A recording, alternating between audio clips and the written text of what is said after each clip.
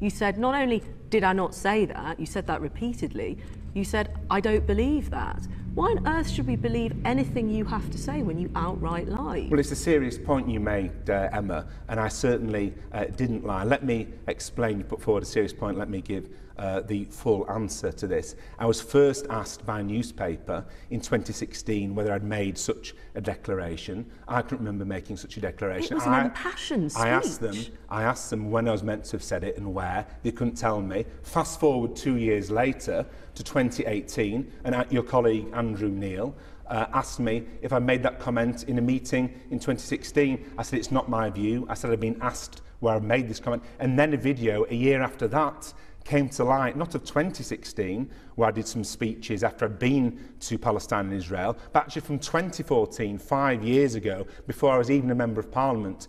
The enemy of the Palestinian people are Zionists. Zionism is the enemy of the peace. I do not have the time to read the entire thing.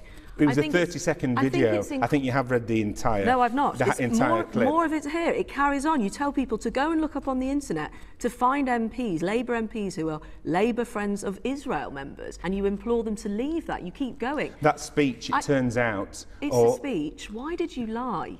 I've just explained I didn't lie. Well, you just conveniently I'm sure, forgot. Emma, that you can't remember every answer you've given to a question half a decade ago. I could remember standing in front of a group of people and making an impassioned speech. And I'll tell you something else. I could remember it if it was my view.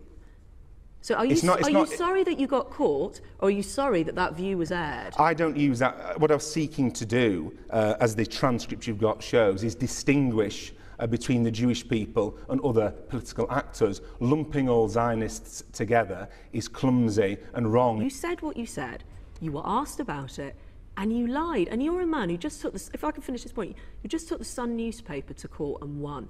You are a man who likes facts. You have a very senior position as Shadow Justice Secretary, which makes you a man of record. People would find it extremely difficult when they look this video up online, as they probably will after our interview, to think that you couldn't even remember making that speech and saying it. The people. You lied. So why should we believe a single word that comes out of your mouth? If you let me answer if that's okay. The people who put it to me that I made this comment couldn't say what year I was meant to have made it, couldn't say where I was meant to have made it, couldn't say what context I was meant to have made it. So does that make it okay for you to forget it conveniently? They were saying I'd made it in 2016. I couldn't remember using that term. I couldn't remember using that turn of phrase. You are so passionate in this video. Half a decade ago.